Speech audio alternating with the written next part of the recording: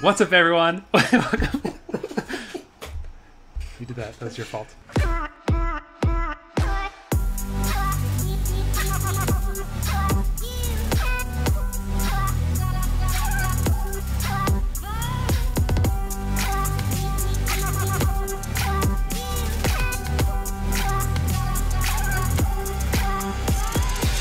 What's up, everyone? Welcome back to another episode of Hypercontext. We are your hosts. I'm Graham McCarthy, CTO and co-founder of Soapbox. With me, as always, is my wonderful guest and actual host of the show, Brendan McEachran, CEO and co-founder of Soapbox. Today, we have a jam-packed meeting. It's always fun to start your Mondays with a lot of context. So, without further ado, let's jump into the Hypercontext. Let's start with metrics. Let's open it up. Well, there's a couple things I think that are making us upset. Some of them don't even make it onto the slides. MRR stagnant. That's why I'm upset. That's mainly it. No, it has been stagnant. I think. What are we doing to improve it? Certainly, we're making a change on the process. So I'm going to send out by Wednesday. I'm going to send out probably 300, 400 emails to get meetings. So that's me doing it now. I'm not relying on anyone else to do it. If MRR goes up in the weeks following, great. Problem solved. Then you go back to sales and you just become the main sales guy again. That's right. That's totally fine. Yeah. Monthly active users, I think we're getting to where we should have, like where we know we are. Mm-hmm. So I'm not particularly, like this is good growth, but I'm not particularly inspired. Hey, % month over month growth in MAU, but I think it's going to plateau again at some point, like probably soon. I know it is up this week from last week, or sorry, it is up last week from the week previous. Yeah. I don't think it's going to bust past. Not without any kind of significant change in the platform or some marketing campaign or a new integration, which we have nothing on the horizon for. So this doesn't look so hot, dude. I don't know how to interpret some of this data now. Now I'm really into like what's going on. I mean, we hit like a pretty decent high on activated logos, which is like counter to my thought of what our app is doing right now, right? Like we've been thinking about some of these things, and I'm like, oh, our app feels buggy and slow, and NPS is down, and all this stuff, but then. Wait a second, our activation rates are highest they've been. That's interesting. Why is that happening? The only thing I can think of is we're targeting better people, right? So we've dropped AppSumo. We're not quite down this week, but we're down theoretically on MS Teams. And we're up on web. So we're up on web, which we believe anyways is like the good channel. I mean, what's good about MS Teams is the people who do use it and like it pay more so than people on the website. So there's benefits there. Just you get more shit kickers going through that channel. So I think you're right. I think focusing on web is probably the best thing we should be doing. Why do you think they pay more? I think it's the type of user. They're used to paying for apps. Everything you subscribe to for your business, you're going to have to pay for. Whereas people who use Google accounts typically get stuff for free. So they're trying out things like the fact that Gmail is basically free is kind of amazing. Like it's so many free tools out there. Yes, you're giving up your privacy and your data, and that's why it's free. But the end user doesn't realize that, so they expect it to just be like a free app. So they come at it with that approach where they're just trying it out. Maybe they're trying it out, maybe they're not. Okay, but then here's counter to the counter, right? So we go to final week of trial. Counter to the counter. We dipped. We dipped on both. We dipped on new customers. We dipped on both. On the final week, active. Terrible. It's not good. It's terrible. Dude, it's terrible. It's terrible, and it's like we're at the point where it's like, oh, we can blame it on summer, but like there is more than 6 people in the world working hard right now. Yeah. Really. You're given a free trial immediately, so you have 2 weeks to try out the full functionality. As soon as you lose access, you're still using Soapbox, so you should want to upgrade. Or don't use the free app, and the free app is full functioned. Yeah, it is hard to purchase. Easy to purchase, but hard. You shouldn't have to go through a lot of hoops to do it. So then you're downgrading because no one's using it. Mm-hmm. So we have an adoption problem or an engagement retention issue. So maybe we actually are like, I look at some of these numbers and I go, oh, our activation sucks. Our activation sucks. Our activation sucks. But what if like I reframe that and say, hey, our activation's fine because we have enough people who want to extend their trial. I'm still bullish on what we're doing and like how we're doing the right things. It's just I'm seeing like everything drop because we're so focused on what's going to happen 2 to 3 months from now. It is better to take the hit now, yes. I'm wondering if there's ways to make some minor adjustments within the time period now, like not delay the big projects we're working on for next month, but can we just tack on a couple growth hacks or something to just like shore up some of these issues. Unless we actively seek out the people who are happy, they're not going to write into support and say, I am 100% satisfied with your service. Thank you for being Have you ever sent a message like that to anyone? Never. Yeah, exactly. No. Even the things I'm 100% satisfied with. Yeah.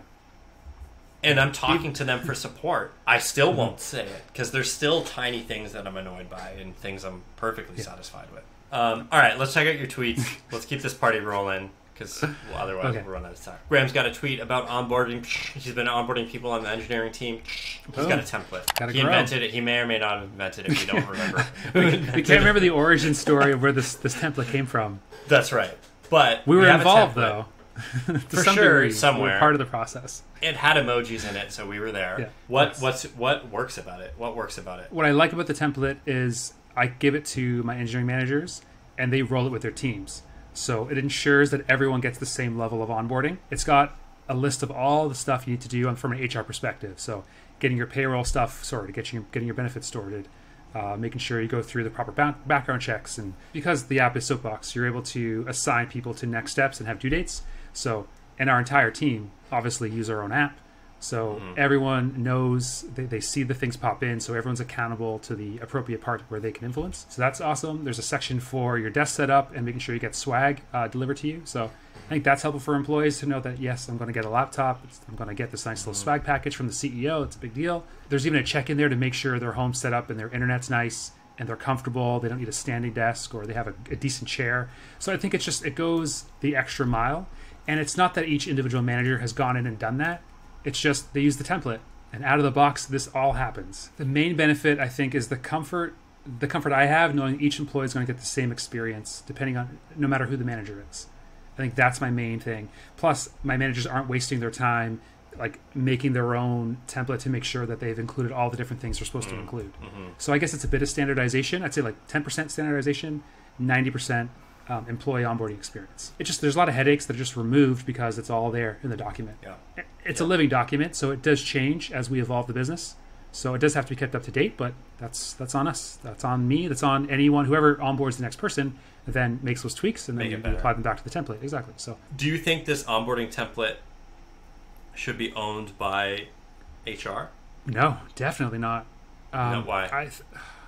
Typically, you would say employee onboarding is like an HR function, right? Typically, you would say it's onboarding because I think that puts the onus on the wrong person. They're not really responsible for the human. Like they are HR, human resources, but I think it's the manager is solely responsible for their onboarding their employee into the organization. I think that's the change that should happen. Yes, you're coming into the company. The company is bigger than the team that you join, but that manager and you, that's the relationship that you're forming. That's that bond. So you want that to be as strong as possible. So I think putting the onus on the hiring manager to make sure they have all the tools to make that employee successful makes the right alignment between the manager and employee. And then it keeps the manager accountable to the onboarding. So then they have to make sure they're doing it properly and then send that upstream. So I think, sure, HR can have an aspect of it that's like they can weigh in on, hey, maybe you should use this language. Maybe you should include these things that we want from an HR perspective. Or we'll take the swag. We'll ship swag. Exactly. Yeah. So then they're accountable to the swag item, but it's still the manager who's facilitating the process. Yeah, your tweet. Load it up. My tweet. Load it up. Other than I should proofread before tweeting, which I already know about. But yeah, I wasn't going to comment on it. I was going to let that go. On purpose, I don't. Okay, because then I'll never tweet. You missed a couple words, so I'm going to read it now, and we'll see if I can replace the words without messing it up. So, 2 managers of people who actually do task/creative work as their job. You're driving them nuts, which is why it's easier for them and worse for you now that they're remote. Here are some tips to make everything feel great again. There is some really solid content in here. So I would love to talk to you. Why'd you post this? And talk through some of the tips. Well, okay, so a couple of them. Makers versus managers. I think about that all the time. Being someone can you explain what that means? Yeah, so the idea is there's 2 types of schedules. There's a manager schedule and there's a maker schedule. For the most part, we're building an app for manager schedule, right? Like people who are in meetings a lot, whose work happens in meetings. When we talk about holding people accountable, that's likely happening in a meeting. For a lot of other people, devs, that's not true. Meetings are the bane of their existence. They feel unproductive in a meeting. They lose their train of thought in meetings. They don't get to do work because of meetings. And often if you show up at 9 a.m. and you get a meeting at 10, you're like, I can't even make enough progress in an hour for it to be worth me starting. So therefore, I'm kind of going to just like loaf. And that's not to blame on them. Like some people would be like, oh, you've got to manage them like stricter or whatever. Like that's not true. It's like it takes them 20 minutes to understand what the problem is. Probably another 20 minutes to get deep enough into the core of the files and concepts and build a mental model to actually start doing open heart surgery. And then right when they're doing open heart surgery, you're going to pull them out and be like, hey, let's talk about our feelings about something else. It's a waste of time. So we have a thing called Wired in Wednesday where there are no meetings. And then we have a little bit, like, it ebbs and flows a little bit depending on the role. But for the most part, that's like your sacred day to do work. I know you appreciate that day, especially when it's free. You love that day. Favorite day. Yeah, I get so mad when there's any meeting on that day. Like, it doesn't matter if it's in the afternoon, near the end of the day. It's like, that ruins it because it's no longer Wired in Wednesday. Because I have that mental model I'm building, but in the background, I'm thinking about that meeting. I'm like, okay, I can't get too attached to this because I do have that meeting at 4 p.m. So I know I'm going to be pulled out. So I better get as far as I can or do the tasks, not the hard tasks, just the ones I know I'll get done before that time. Yeah, like there are times where I even will set an alarm on my phone. I'm like, oh, okay, that meeting's in like 2.5 hours and I'm going to try to do something pretty hard and creative. 2.5 hour thing. And then I know I'm not going to show up 30 minutes late to it because I'm like knee deep in a problem and I've forgotten time. Yeah. The beginning of the day is probably the best time to have your meetings because that's your only real time where you know they're starting their day around 9 probably, maybe 9:30, maybe 10, depending on if they're engineers or what coast they're on. No, it is tough. I'm looking at one of my employees' calendars here and like it's so freeing to see this calendar. It's like, oh, there's no meetings. It's so good. We use this a lot. So 10/50/99, I think about this a lot when I'm giving feedback on people's work. It's just this balance between like done is better than perfect. Yeah. But obviously perfect is better than done. And so you have to find perfect is perfect by definition, and you want things to be good. How do you figure it out? And I think the answer is just more feedback throughout the process. Really hard with junior employees. And the right feedback at the right time from the right level of person giving that feedback. Hence the 10/50/99 approach. Yeah. And so when you get someone who wants to impress, like new employees, or you're doing something like someone who's never done a particular role before and they maybe want to like show you that they can do it, they'll go and they'll like, oh, let me build this thing out. It's going to be great. And then you see it and you're like, this is upside down, right? This is backwards. This is crazy. You wouldn't want to give feedback on someone's spike when they're like 2 weeks into building that project. Like if you give feedback on the spike for engineering work, they're going to have to delete the whole thing and start again. Exactly. And that's going to piss everyone off. And so it's kind of just this framework to say, you invite me in here, I'll not be a mean person and give you the appropriate level of feedback. What I love about this from our perspective is that when you're involved for specific language lines or like specific nuance in how we do things, it doesn't really matter when you're giving structural feedback or like the wireframe stage feedback. You're not talking about, oh, here's the color palette you should be using. Here's the different shadows you want in the background. I think that's helpful because you're not wasting cycles on that when you're reviewing it. You're focusing on like, are these the right concepts? Should we even have this feature? Outputs versus outcomes. We got into a really good pattern this when we talk about like squads on our team and giving them like the outcome we want. Hey, here's the activation rates, or here's the revenue rates, or here's whatever the conversion rates we want. Like figure it out. We are definitely focused more on the outcomes versus what they're doing to achieve those outcomes. But I think it also gives you an opportunity because if you do want to weigh in on what the input or the output is, you say, here's the outcome I want to achieve. I want to have like increase acquisition by 10%. And here's 3 projects I think will actually hit that goal. Bam, bam, bam. Let's have a conversation. Disagree with me or give me better ideas because I just want to hit that output. How we get there, I'm open to, but this is how you still influence it as like a manager or as like a senior leader.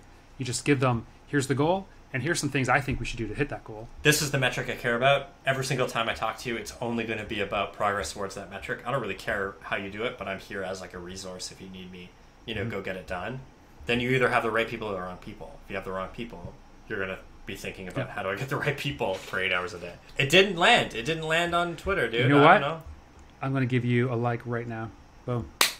Earn those likes one by one. That's it. One by one. have a conversation like this every single time, and you'll get to maybe 10. Okay, let's dive into constructive feedback. That was included in there, and I linked to a blog post. This is the toughest one, and I don't think anyone ever really gets good at this, but is constructive feedback. The quote that you've probably heard a million times: praise in public, criticize in private. Easy to do, super fun. Everyone likes to do it. Everyone likes to receive it. No problem. The criticize in private part, the second half of that sentence, probably doesn't happen as much as it does. It can be hard to do. When you give feedback, you're either too soft or you're too harsh. If you don't know which one you are, you're too harsh. If you're too soft, you know you're too soft. You're like, I kind of like sheepishly talked around it there, and you're like, oh, I hope it landed. Did it land? If someone pushes you on it, you're going to be like, I probably could have been more direct. This piece of feedback, basically there's 4 steps to this scientific approach to giving constructive feedback. So first, the micro yes. So that's basically asking a short but important yes or no question to start off the conversation. It basically lets the team know that feedback is on its way, and it also gives the opportunity to buy into the conversation that's about to happen. So for example, the example that was given on our blog post here, can we talk about your workload and how you've managed it? They know something is afoot. Something went wrong, and I have to now hear about what went wrong. But they're opting in, so they can They're opting in. Yeah. They say yes, or let's do it. Not right now. Let's do it in 30 minutes, or let's do it tomorrow. So at least they can set the expectations of when they're going to get that feedback. And then that gives them an easy out without saying never's a good time. You kind of have a window of opportunity where they can mentally prepare for Can you imagine someone saying never? Well, they just wouldn't get hired here, right? It'd be like, you are not coachable. But I mean, otherwise, if you said that, you'd be like, never? Okay. I think that's... Can I give you another piece of feedback right now? Exactly. It's like, Okay, so the specific part... I think it's hard. So, I think, the video that the blog post is about talks about the blur words, which is basically all the things the person's doing that warrants the constructive feedback that's coming towards them. Don't use vague words like, oh, you've been late frequently, or, hey, your work on this was subpar, is something going on. It's being very specific of, hey, last Thursday you showed up late to this meeting, and the previous Thursday you also showed up late to the same meeting. Is something happening that we should talk about because your tardiness is affecting your productivity or something like that? I think the worst thing you want to do in this situation is for someone to say, oh, can you be more specific? Because the specificity helps me orient my thoughts on what I can actually do to improve it. And then you're like, and then the feedback's not going to land. You shouldn't go in there with a piece of paper and you just read off, here is my critical feedback for you in very specific detail. But definitely document the notes so you have them. It's also helpful if you do have to go into a performance improvement plan later down the road. So having these 4 or 5 things, maybe it's a link to a Slack chat if it's a remote team, or a link to some GitHub post if you guys use some sort of social coding that's an engineer you're talking to. Yeah, it's just 1 to 3 bullet points. We all learned it in whatever grades, who, what, when, where, why, how, or whatever, right? Just know the basics. Yeah. So I think the impact piece to me is it's like this answering the so what, right? Your progress report was a day late. If you leave it there, then you kind of become this this guy's on my ass. Yeah, the show impact section, this is the why it matters. So you were late, here's why. Your test case coverage wasn't good enough, here's why it matters. But this creates the empathy with the person you're giving feedback to tap into their humanity as to what's the impact of their indecision or their poor decision making. I think that helps you transition out of that, and then you can kind of make it into more of a conversation, which is to ask a question, right? Yeah, exactly. You're looking to call out a problem, address it, give them ideally ways to fix it, and then make sure they're okay, because they could have taken this not in a nice way. So it's good to. They're also it's almost like in a movie where something big happens and it's like that high pitched screaming noise. You're like, did a grenade go off or whatever? No one can hear. Sometimes when people are faced with what feels like to them confrontation, their fight or flight goes off and they don't listen. And you and I have experienced that. We've been experienced it where we talked for we said something to someone and we talked for about another 5 minutes. They said, can you just repeat it all, because I don't remember anything you just said. And so the questions are helpful in even just having that person repeat it, right? Switching quickly into operationally, how do we fix this? Let's come up with ways to fix it together. But then also reflect it back to me. Are you interpreting it the same way that I'm interpreting it? Do you have any questions about it? Or what did I choose my words wrongly? Did I get it across right? Okay, nowhere is this harder than the BO conversation. You ever do the BO conversation? What's the BO conversation? like someone's like BO in office? Oh, I don't even know, man. This is tough. This is a tough one. It's How do you address the hardest one. So I think one. the easiest way to do it. Personal hygiene. That's the word. Personal hygiene. Hygiene. It's but personal then that's hygiene. that's stuff because like they might. The hard part about all of these things is people are finding you unpleasant. People are finding you unpleasant, and so that's what makes it so awkward. And so I think like tip one is like just get it out that day and almost be like take the hit for the team. Only because I've had to deal with this in the past, I just want to get it.